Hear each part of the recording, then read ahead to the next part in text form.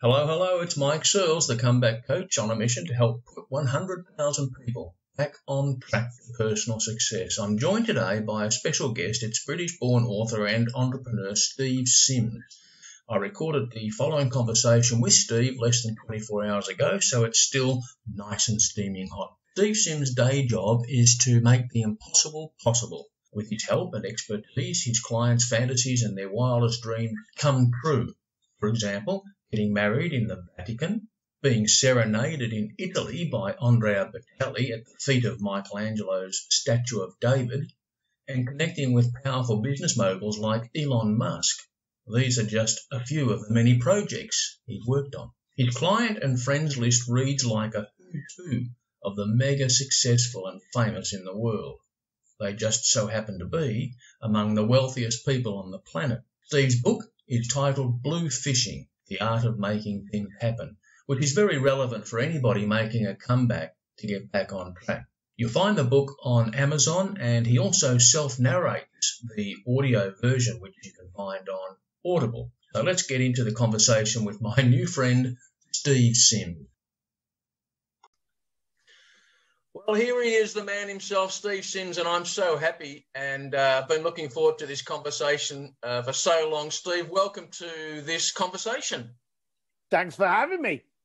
And well, the audience has been previewed on your background, what you do, the book.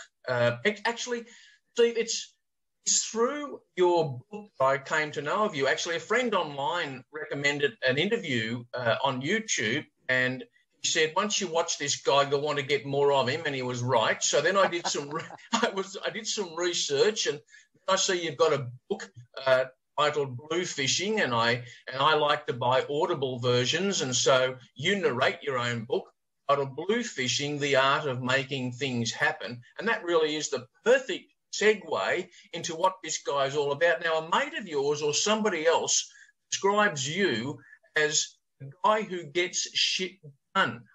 What does that mean? It means I'm stupid enough to try anything.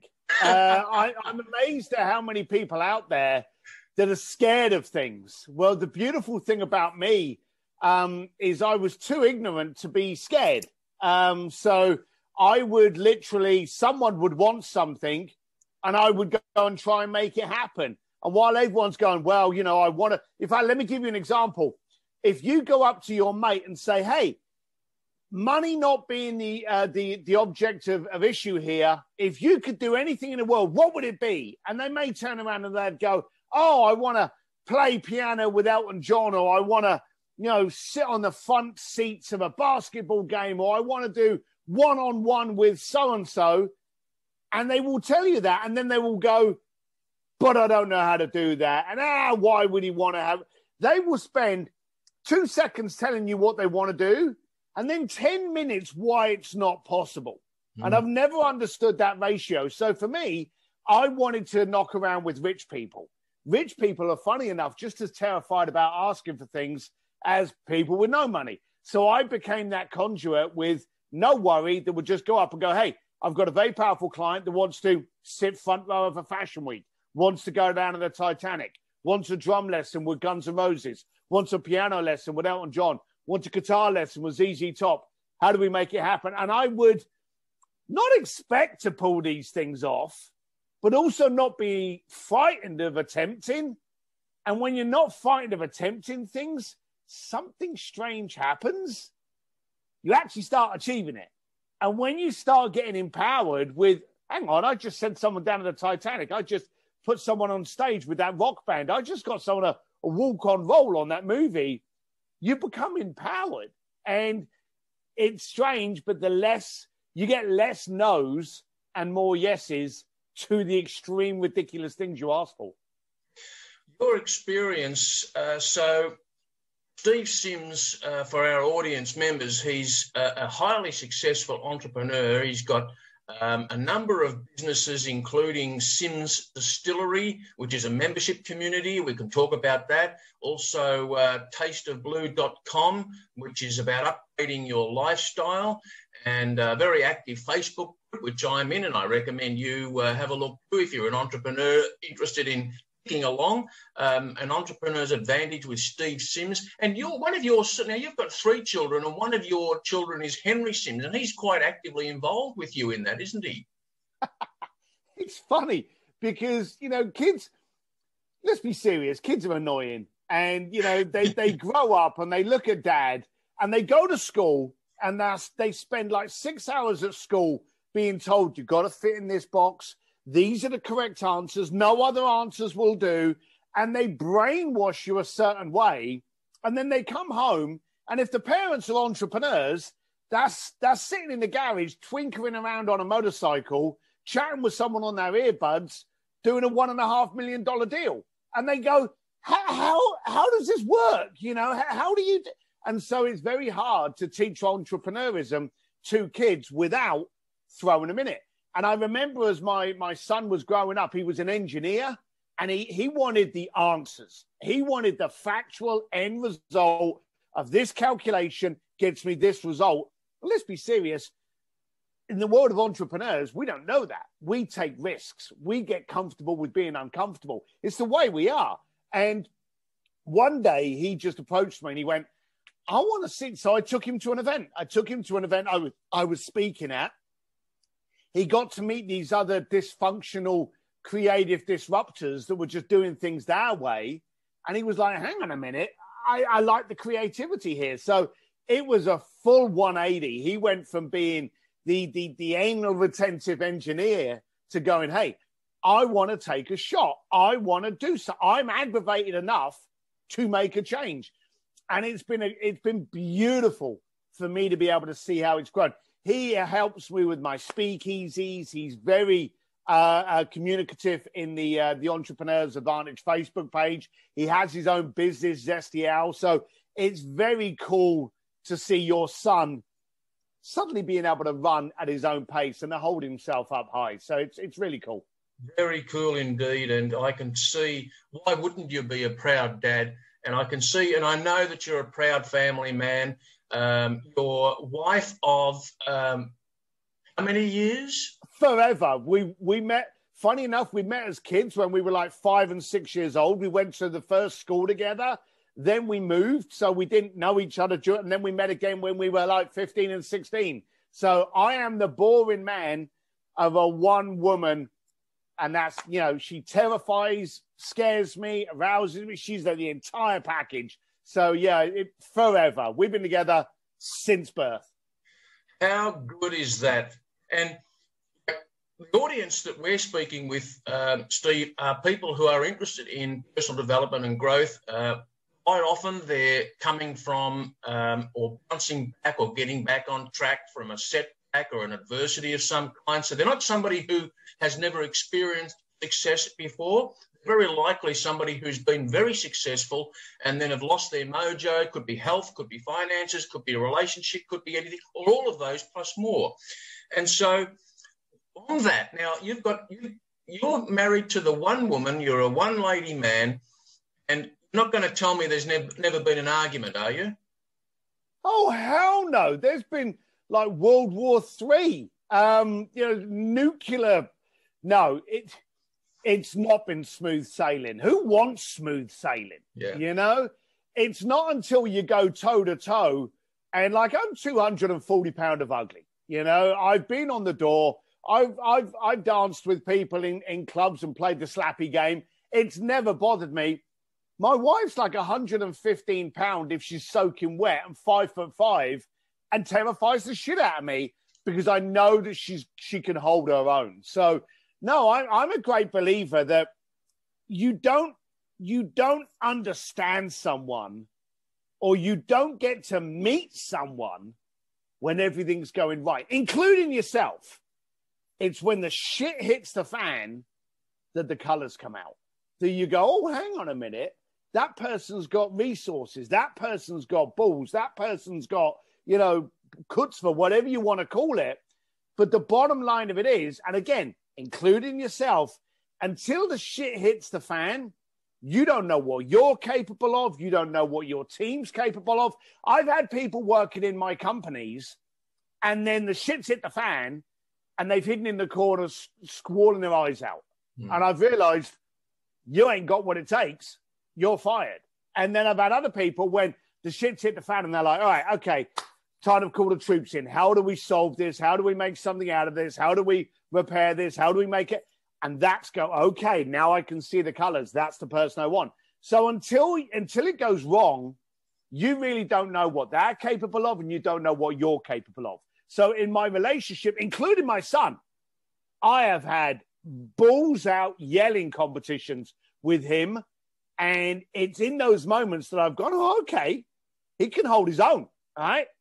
Respect. So, no, wouldn't it be a boring life if everything was perfect? Absolutely. I don't think I'd want that one. No. Something like, all right. So if I had to sum up Steve Sims, I'm only meeting you for 5 minutes on a podcast interview, but what I know of Steve Sims from the book, the interviews that I've watched and some research I've done, balls as big as bowling balls, and he flies them up the flagpole every friggin' Monday morning for the world to see and have a go at kicking them. One of the things that I really admire about Steve Sims and the Steve Sims story is the background. And because you finished school at 15 and you come from the East End of London, and tell us the story and tell our audience the story of how your working life started as a bricklayer in the family's bricklayer business. So I left school at the age of 15. I was young for my year, but I didn't even know what college was. So, got kicked out of school at 15 with the bare minimum of grades. I had one day that I slept in at home, and then the following day, Dad kicked the bed at 4:30 in the morning and went, right, you're on the building site with me. And I thought, is this it? Now, bear in mind, this was in the 80s. So I didn't have Instagram and Facebook to point how inadequate my life was. It was just an internal feeling that went, can this be it? Have I got to get up at 4:30 every morning and work hard? And I'll be completely blunt, and it's a horrible thing to say, but I hated my family. I was so bitter that I thought, this is my life. I'm getting up at 4:30 in the morning. I'm going to get rained on. I'm going to smack my hands up with bricks. I'm going to walk in the posts. I'm going to come home every day wet, cold and filthy at like 6, 7 o'clock at night, have some food, have a bath, and then go to bed, and then wake up in the morning and do it again. And I thought, that's my life. And it wasn't until I hit my early 20s that I suddenly realized I had been taught what I was capable of. I had been resilient. I'd never been hungry. The bath was always warm. I was always hugged before I went to bed. I was always told I was loved. So I suddenly realized that my life, while devoid of money, was wealthy in every other lesson it could possibly be. And I just had this hard working life. But again, it showed me what I was capable of. And one day, they often say, was there a turning point in your life?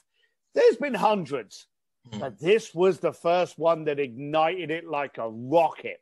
One day I was on the building site and my dad said to me, right, you're the laborer today because we're short-handed and we need you to bring some bricks up. So I had a big pile of bricks on my shoulder, and health and safety, you couldn't do this today. But I had this big pile of bricks on my shoulder, and with the other one hand, I'm climbing up a ladder up about 3 stories to drop the bricks off for the bricklayers. I get to the top of the ladder, and there's my dad. Next to him is his brother, my uncle. Next to him are my 2 cousins that were older than me. One was like late teens, like 18, 19, and the other one was like 25. Okay, and they both used to pick on me. That's what brothers and cousins do.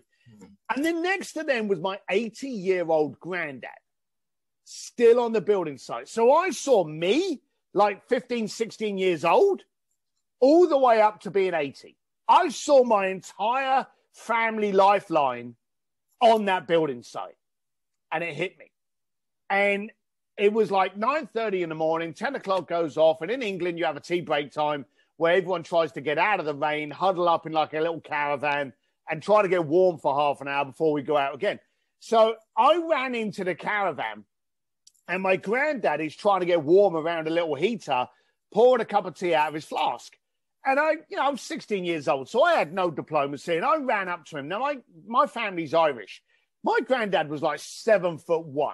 He was a he was a brute. Now, the funny thing was, my dad was about 5'6", and I was about 5'10" at the time. So it was very funny how my dad was the shorter one of them. But I ran up to my granddad and I went, "Granddad, Granddad." And I remember this word for word. I went, "Granddad, Granddad, did you ever think you'd be doing this when you were this old?" Now, that was the kind of remark that should have been met with a smack in the nose. It was rude. It was aggressive. It was very undiplomatic. My granddad didn't even look at me. He was still blowing on his tea to cool it down before he took his sip. And again, I remember these words accurately. He said, "Son, if you don't quit today, you'll be me tomorrow." Oh. And then he carried on drinking his tea. Didn't look at me. The entire caravan went quiet. Right. It was like, oh my God. Yeah. And I came, the bell rang. Everyone started running out of the caravan to get back on the building site. And I went tearing up to my dad. Now, my dad hated being called dad on the building site. You know, he had this name, Cuz, you know, a little Irish nickname. And he was like, "Always call me Cuz." Of course, this moment had been so massive for me. I was like, "Dad, Dad, Dad, Dad, Dad." And he's like, "Shut up, what?" And I ran up to him and I went, "Dad, I was up there and I saw you and then I saw my uncle and I went back in, I saw the caravan, I ran up to Granddad, I said, "Granddad, did you ever think you'd be doing it?" And he said to me, "If I don't quit today," and I was babbling like an idiot. And I went, "I have to quit." Now, at that moment, my granddad walked behind me. Now, when a 7'1" man walks behind you, you know there's a man behind you, you know? And I remember my dad, and again, I told you, my dad's short. My dad looked up to my granddad, literally had to look up. Granddad stopped behind me. I could feel him and smell him. He smoked a lot, and I remember the smell of these cigarettes. And he was behind me. My dad looked at my granddad looked at my dad, and my dad looked at me, and he went, "We're light-handed, but you finish Friday." I went, all right. And I finished. Now, sadly, that was the last time I saw my granddad. Never got the chance to tell my granddad that, "Hey, I'm all right, but it's because of you." But I left on Friday. My mum, oh my God, my mum, literally that night, my dad said, "Oh, Steve's quitting. He leaves on Friday. He's going to go and do what he can do." My dad was fine with it, okay? And but my mum straight away came bowling into my bedroom and went, "You think you're better than us, don't you?" Oh. And I went, whoa, no. I just think maybe I'm better than this for me. You know, I want to see what I'm capable of. I want to try different things. Stubborn Irish lady. She was like, "You think you're better." And sadly, my relationship with her was never good again. Okay. I think there was a bit of jealousy, but I literally, like all entrepreneurs, went on a journey of countless bad jobs. I tried so many different things: stockbroker, DJ, truck driver, cake salesman, insurance salesman, door-to-door book sales. You know, I tried so many things that I was ill-equipped to do that, funny enough, I realized one day sitting in the pub being poor, you know, we all know what it's like to be poor. And I was in this pub. I turned up on a motorcycle. I always ride motorcycles. And I looked at everyone and I realized everyone in that bar was a broke-ass biker. And I thought to myself, well, hang on a minute. That's what I am.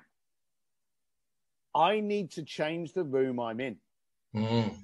And that was it. I literally started hanging out at wine bars, you know, and I looked stupid, but I hung out at what? I could afford 3 beers in my pub, but I could only afford 1 in a wine bar because the beers were so expensive. But I needed to change my environment. And I went out watching people. How do rich people interact with each other? And what was really stunning, how do the middle management wannabe flaky pretend millionaires interact with each other? And it just started that way. And funny enough, I ended up getting a job on a doors and not as a bouncer.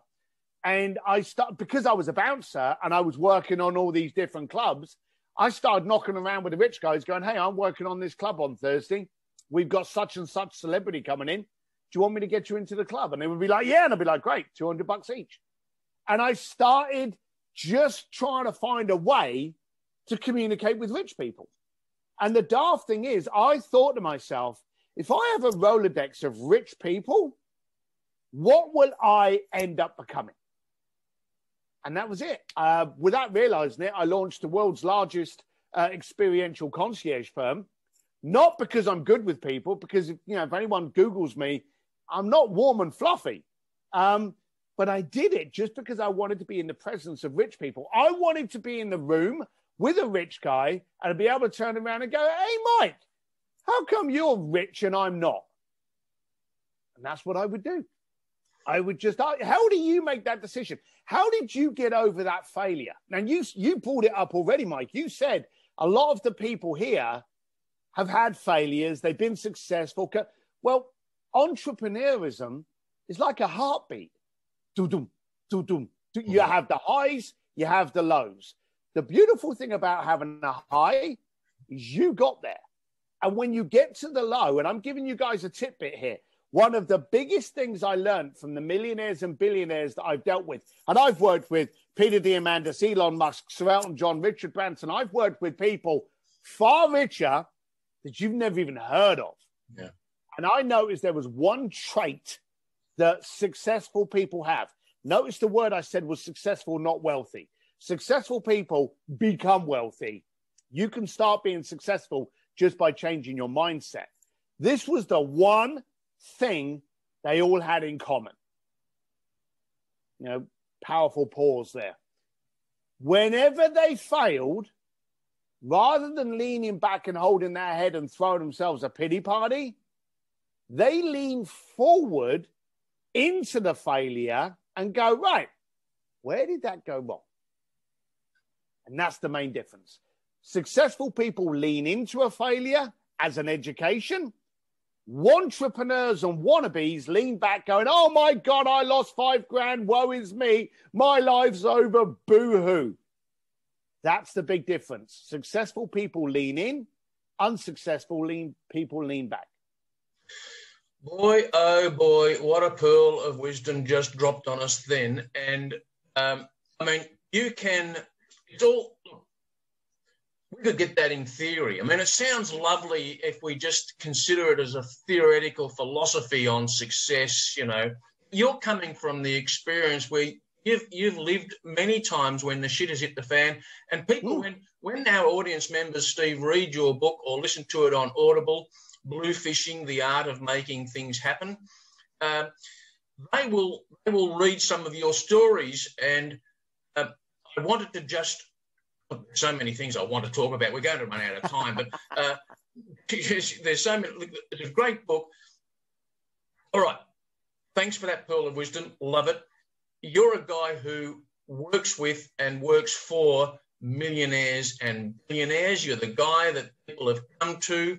And I saw an interview of yours just filmed recently where you're talking about how wealthy people, the last thing they want to be known as when approached and in conversation is wealthy people. They want to be known as people. Can you just expand on that, please? Yeah, I throw these events around America, and we're going to go international, called speakeasies. And I always ask people before they turn up, what's your problem? I want to know what's wrong that we can actually answer. And we had one of the people turn around and said, I'm intimidated with people with money. Now, the daft thing is, we all know what it's like to communicate with people with no money because we've been in a position with no money. Okay, we know what that's like. We don't all know what it's like to be able to communicate with millionaires or billionaires because we've not always been a millionaire and billionaire. I've never been a billionaire, okay? So there were people that were intimidated, and so I thought to myself, well, okay, I'm going to run through how to speak to a billionaire, because we had, in the concierge firm that I had, we had, I think it was 70 something of our 93 clients were billionaires. Okay. So I was constantly dealing with billionaires. And the one reason I went for billionaires or high-end millionaires was because paying for it would never be a conversation I ever have, So that was, I always wanted to get the monetary side out of the way. So there were people that were very intimidated. So I did a live stream, and you can find it on YouTube under Steve D. SIMS. It's free of charge, so there's no pitch. But I thought to myself, I'm going to reveal the 3 myths of how to speak to a billionaire. And then I said, and I've got a little surprise for you. And what I did in the video was I actually phoned up one of my friends and clients, and I went, hey, you're a billionaire. Come on, we're going to have a laugh. And I brought this billionaire on the video and openly just said, look, you're a billionaire. How does that piss you off when people come up to you knowing that you're a billionaire? And we had this very relaxed, and I'm astonished at how powerful people found it. But I wanted to have a conversation, you know, with my kind of jokey attitude that got people how to understand what's important for a billionaire. And the 3 things basically came down to it. They want to be spoken to as a person, because a billionaire, and this is going to sound stupid, but think about it. A billionaire is a poor person with a lot of money. That's all it is. If you look at someone just as a checkbook, that's all it is. They've just got more money than you, okay? They've also failed way more times than you, okay? That's the other thing. And then the third thing is, now that they've got money and they've failed and become empowered as to what they can do, and more importantly, what they can't, they value their time very, very highly. In fact, they value their time more than most people. So you've got to get into a billionaire, if that's your client demographic, and provide them with impact that's going to help their life. If you can go up to a billionaire and go, hey, I've got a service that can save you 10 minutes in a day, that's going to interest a billionaire, because they know what 10 minutes of that time is worth.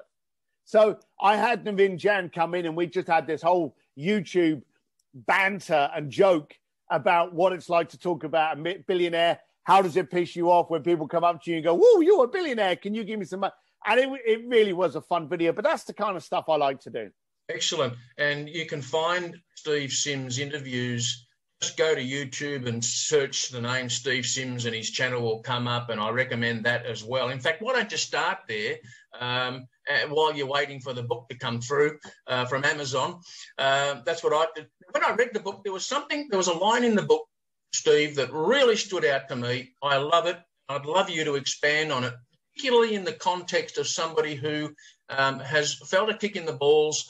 They're down on their knees perhaps, but they really want to get back up and get going and get back into the groove again.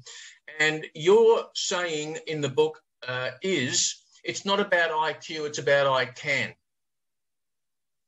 Yeah. The book is funny because when you write a book, you write what you do.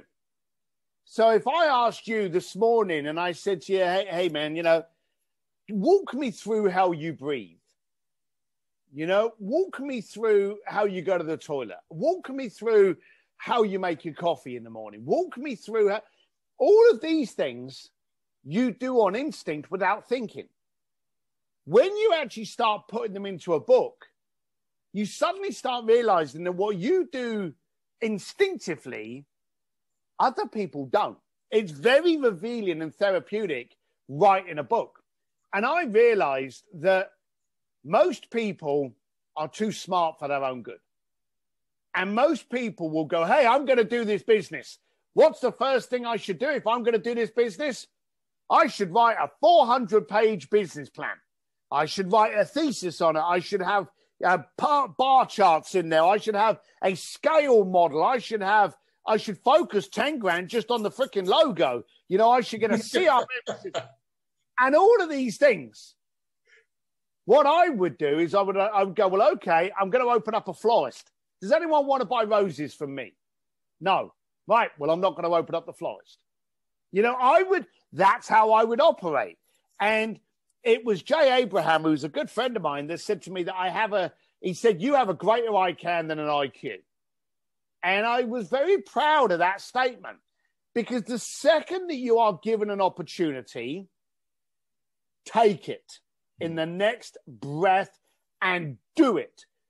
You may be well unqualified, but there's a funny thing about experience. You get experience 3 seconds after you needed it. but then you've got it. So if you try something, that failed. Where did it go wrong? And again, remember, lean in. I went wrong here. All right, I now know how to do it next time. You know, think about all of the things that you can now do that at one time in your life you were shit at. Think about this podcast. I guarantee you, no disrespect, the first time you did a podcast, I bet you were shit. Absolutely. Because as entrepreneurs, the first time we do anything is shit compared to how it'll be 6 months down the line. And then how it'll be a year down the line. And then 2 years down the line. Because you learn from that experience. So I believe that you should do rather than think. Yeah. I reckon you should focus on your I can, not your I can't or your IQ. And just do stuff. You'll be amazed at how many times when you do something that you are ill-qualified, inadequate to do, that purely and simply because you showed up and tried to do it, you pulled it off. Now, I'm a bricklayer from East London. I have a cycle proficiency certificate from when I rode my bike at school, and they gave me a little certificate. And I think I got a bronze when I learned to swim. Not from a competition. I think they just gave me as a participant. Those are the only bloody two things I'm qualified to do. Okay? And here I am charging people millions upon millions of dollars. And more importantly, they're paying it without question. So if I can be doing it and I can be working with Elon Musk and Elton John, you're already out of excuses. Well, there it is. What more leverage of mind do you need? You're hearing it from the man himself, Steve SIMS. And from what we might say a humble beginning, and some really entertaining stories. I mean, I love the stories of the when you got the stockbroker. I'm not going to reveal it now because I don't want to give it away for someone who's reading the book. But how Steve got a job as a stockbroker and was flown to internationally for the job and was fired in about 3 or 5 days. That's something to get the book to read about. Steve, time's gone so quickly, and I want to give you the chance to tell us what you're really excited about at the moment, what you're working on, and is there something you'd like to promote, and where would you most want people to find out more about you? Where would you want them to go? So there's 2 places, and it depends on where you are in your life as to which one you pick. I have an inner circle where I have, as I just spoke to you about the conversation with billionaires, I have lots of conversations with very powerful people in my inner circle, in my private Facebook group that you get into by being part of SIMS Distillery. Now, that's like $300 a year. If you don't want to jump into that, and I can respect that, I have a free Facebook group called An Entrepreneur's Advantage with Steve SIMS, where you can learn about these things, learn about me, and really find out if I'm the kind of thing that you want, in your world and in your life. So if you're kind of sitting on the fence and you wonder, well, who the bloody hell is this guy? Is he full of shit or can he help me? Jump into An Entrepreneur's Advantage with Steve SIMS. That's a Facebook group. Or if you really want to start growing, jump into SIMS Distillery.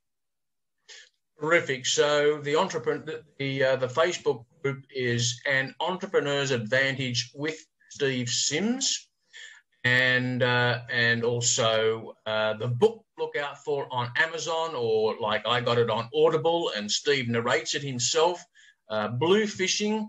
The audience will have Steve. The audience will have seen the cover of your book, which you very kindly autographed for me. So that's terrific. And let me say, what an absolute pleasure it's been speaking with you, having this conversation with you, Steve. And like you say in the book, you have this, would you call it intuition, where you can size somebody up by the criteria of would you want to sit down and have a beer with them in the pub? And if I was still a drinking man, you're the sort of guy I would want to sit down and have 10 beers with, not one. We'll have coffee then. Yeah, we'll have a coffee someday. Steve, terrific to be speaking with you.